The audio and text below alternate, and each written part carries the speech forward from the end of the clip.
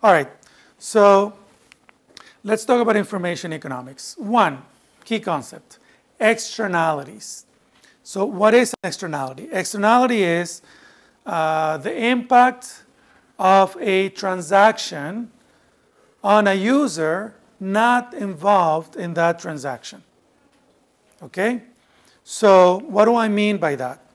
So there's negative externalities. For instance, when you put up a coal plant or when you put up a nuclear plant, right?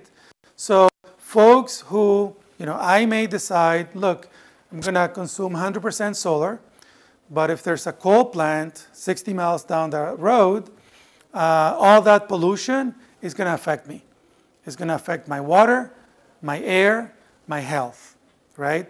That is a negative externality. When a nuclear plant goes boom, that's a negative externality, right? I mean, look at Fukushima, Daiichi. They're still paying the price, and they are going to pay the price for the next 10,000 years, right? That's a negative externality, even for those who did not buy electricity from that nuclear plant. Does that make sense?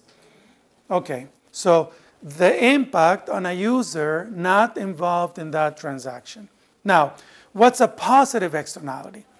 Positive externality is an investment in education. So some of you are investing in your education. You're going to go out, you're going to start a company, or this is going to improve your chances of developing a better product, which means that not only you are going to earn more money, but your team is going to be better off, and your company is going to be better off even though they didn't pay for your education. Does that make sense? That is a positive externality.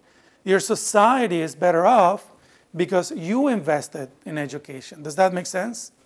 Okay. Now, there are cases when the externality could be positive or negative, as in the case of real estate. If there's a house sold 2 blocks from you, and they sold it at a price less than 6 months ago, is that going to affect your house value? Yes. Okay. Now, what if it's sold at 10% above the price? It's also going to affect you, right? So in real estate, can have both negative and positive externalities. Yes? Question? Oh, no, I was just pointing at some of your work. Yes, exactly. Now, there's also the concept of network externalities, right? Now, network effects or network externalities is when the value of the network, of the product, depends on the number of other users who are participating in that network. Okay? When it's a network, the value goes up exponentially. Okay? Now, the cases are, for instance, payment network. So Visa, MasterCard, these are payment networks. Operating systems. The value of Windows or Apple iOS or Android is not in the product itself, but in the network of users, application developers, and so on, and smartphone developers. That's a network, okay? And in the case of network externalities, the value of the network goes up by n squared. It goes up n, where n is the number of users. So if you think of a telephone network, okay, or an email network, or a social network, I mean, imagine Facebook with 2 users. That's all. How useful is that? Not very. Now, if Facebook goes up to 3 users, then 4, then 5, the value to all of you goes up exponentially. Does that make sense? So, In the case of the telephone, 2 telephones, this is the value, 1. But if there are 5, all these interconnections, it's n squared. And at this point, it's, the value goes up like that. And that's why the value of, that's why Facebook is worth $100 billion. Because the network of users is worth that much. Not because their data centers are worth anything or their software is worth anything. It's because of the users. Does that make sense? And it's because it's a network. Now, network effects are not the same as learning effects. Okay? So, or economies of scale. So, the more cars a company makes, the cheaper they can make them because there are economies of scale. They can buy aluminum or steel cheaper, they can buy supplies cheaper, and so on, and so the value, the cost per car is going to be smaller. Those are economies of scale. This is not the same as network externalities, where the value goes up exponentially. Does that make sense? So there's a big difference between, say, Google search, where every search adds to the value of Google search, but not exponentially. It adds incrementally to the value of Google. Whereas every new user on Facebook or Google Plus or LinkedIn adds exponentially to the value of all the other existing users. Does that make sense? Now, did you have a question?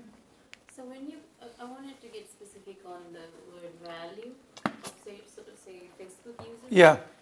No one's spending any money there, and are we defining it in terms of Commonwealth of per capita revenue potential? Or potential, yeah. Advertising eyes, what is it that defines the 100? It depends on their business model, right? So that's a good question. So the old AT&T, right, had 100 million phones in America. That was the network, the telephone network. How did they make money? They made money by leasing you the phone. I mean, isn't that weird? I mean, up until not long ago, you could not own your phone. AT&T, you had to lease it from AT&T. So you leased your phone from AT&T, then you had to pay them to install it, and then you had to pay them for, making phone calls, and then you had to pay them for long distance. So these were all revenue models for AT&T for that network. For Visa, that network, how do they make money for that payment network? They charge 2 to 3% of every transaction, right? So each network has its own revenue model, but the value to Visa, to Facebook, to AT&T goes up exponentially. Does that make sense? Which is not to be confused with revenue model. Okay? Revenue potential is more like it, right? Yes? It's a silly idea, but most companies should be going to create this kind of network effect or experience for the customer because there's exponentially more value. Yeah. So should companies create network effects? So here's the answer. Not all product categories have network effects. Like Oracle. Exactly. So Oracle does have network effects, right? Because it's the more databases that are out there, the more applications are made for Oracle, the more programmers program for Oracle, the more, you know what I mean? So they have network effects. Try and get out of Oracle. You can't. That's why Oracle is such a cash machine. So an example would be like a car company with network effects. A car company does not have network effects, right? Easily switch. Exactly, and that's the old industrial model, where the power was more in the product, right? In the case of steel, the power was the more mines I own, the more power I have. And that's still the case in oil, right? The more oil wells, the more oil I have, the more power I have, right? But in the case of information economics, Windows, operating systems, payment networks, and so on. These are networks. And the value goes up exponentially. Does that make sense? So you have to know, depending on the product category, whether there is, in fact, there are network effects. Because this will make all the difference in your strategy. Why? So let me talk about another thing, switching costs. I'm going to come back to this next week when we talk about pricing. So switching costs would be the cost or risk for users to switch to competing offerings. How hard is it for a user to switch, right? Now, high market share does not equal high switching costs. And companies like Netscape paid the price when they didn't realize that having an 80% market share did not mean that there were high switching costs. They were exactly one click away from losing the market to Microsoft, for instance, which they did. And Google, with search, also realizes that they're one click away from losing their 60 or 70% share of search, right? There are no network effects. So it's the cost to switch to a competing offering. Now, lock-in happens when switching costs are substantial. And substantial depends on the category, right? So how easy is it to get out of Windows? Very difficult. That's why Microsoft has made a mint on Windows for 20 years, because it's hard to get out, okay? Especially if there are, products that only run on Windows. If you have all your data in Windows and all your products just run on Windows, it's hard to get out, right? It's painful. So Oracle, once you have your Oracle databases, good luck getting out, right? You can't. So that's what's called lock-in. You're locked in. You're locked in. Now, here is the key thing that we need to get out of this in terms of strategy.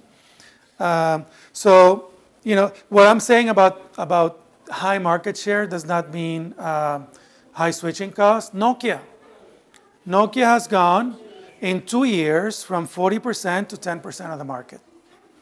2 years, okay, of the smartphone market, which shows you that high market share in the cell phone market does not mean high switching costs.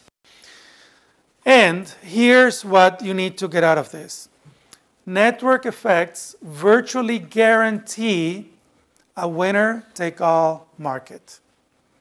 When there are network effects, by and large, there will be one winner, period. And everyone else, second, third, fourth, if they can survive, are going to only take pieces and bits of that market. Okay? So in the case of operating systems for the PC, game over, Windows won, right?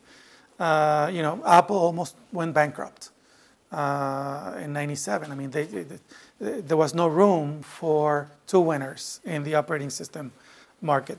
Financial exchanges, payment systems. There's Visa and MasterCard, and they use basically the same network. Voltage. That's why, in the US, for instance, we use 120 volts. In Europe, depending on the country, 220 to 40. You can't switch. Once the network, the grid, has been established, it's over, right? Switching costs you're locked in other words, okay? And in fact, it's so hard to switch that some countries have 2 different grids.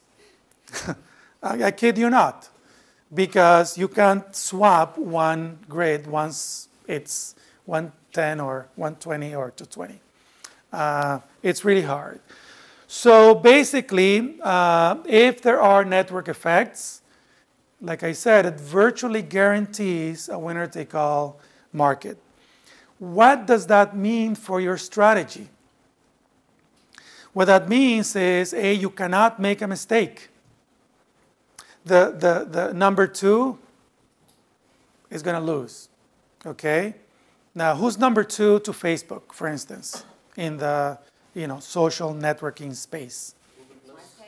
MySpace? Is it still alive?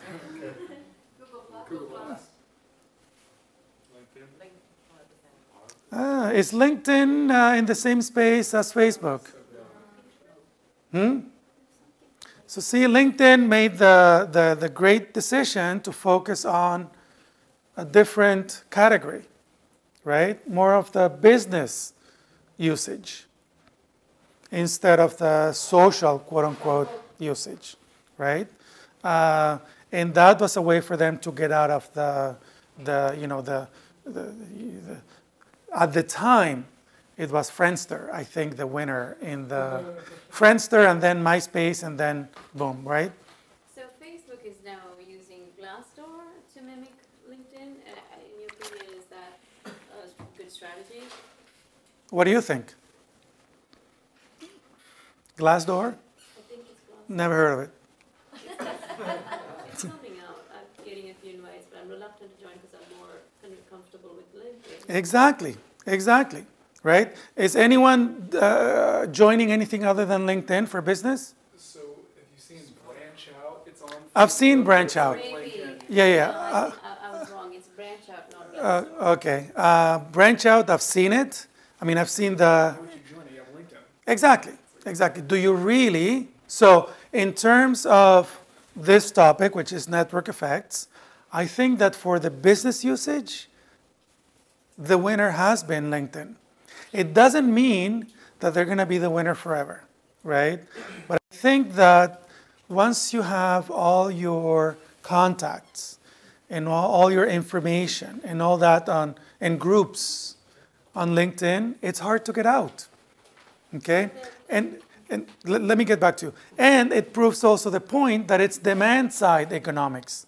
The value of LinkedIn is in your data, not in their servers or their software or anything like that, right? Now, if Branch Out or whoever provides a, radically new way of doing things in a way that's 10x what we get from LinkedIn, they have a chance, right? But if all they're doing is mimicking LinkedIn, that's not good enough.